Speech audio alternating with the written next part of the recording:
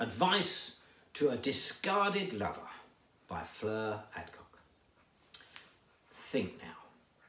If you were found a dead bird, not only dead, not only fallen, but full of maggots, what do you feel? More pity or more revulsion? Pity is for the moment of death and the moments after.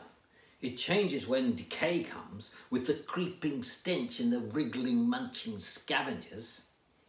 Returning later, though, you will see a shape of clean bone, a few feathers, an inoffensive symbol of what once lived. Nothing to make you shudder. It is clear then. But perhaps you find the analogy I have chosen for our dead affair rather gruesome, too unpleasant a comparison. It is not accidental.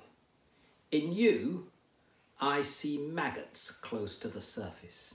You are eaten up by self-pity crawling with unlovable pathos.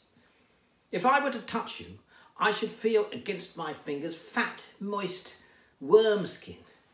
Do not ask me for charity now. Go away until your bones are clean.